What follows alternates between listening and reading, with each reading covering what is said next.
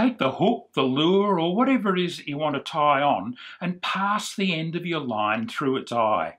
Pull some line through. Give yourself a reasonable amount to work with. We call this bit of line the tag end. Next, take that tag end and wrap it around your main line 5 times. Count them off.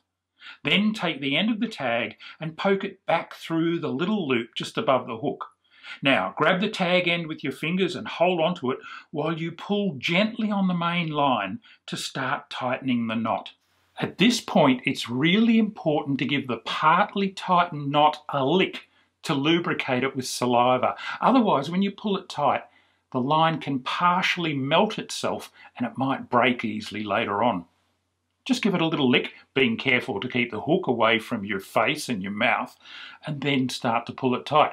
Look, if you don't like the sound of that, you can use water, but trust me, spit's better. Okay, with the knot lubricated, we can pull it tight.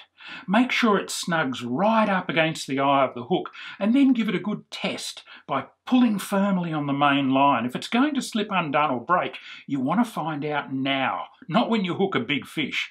Once it's tight, you can use scissors to trim the tag, but don't cut it too short. Leave a couple of millimetres. And there you go. That's a half blood knot. It's simple and quick to tie, and it's pretty strong.